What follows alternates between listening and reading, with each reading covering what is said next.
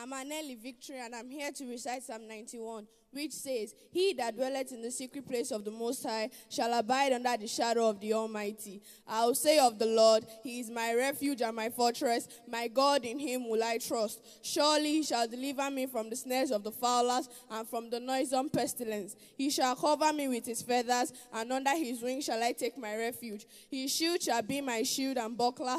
I shall not be afraid of the terror by night, nor the arrow that flies by day, nor the pestilence that walks in the darkness, nor the destruction that wastes at noonday. 1,000 might fall on my side, 10,000 by my right hand, but they shall not come near me. Only with my eyes shall I look and see the reward of the wicked, because I have made the Lord my refuge, even the Most High my dwelling place. Or no evil shall befall upon me, nor any plague come near my dwelling. Thank you.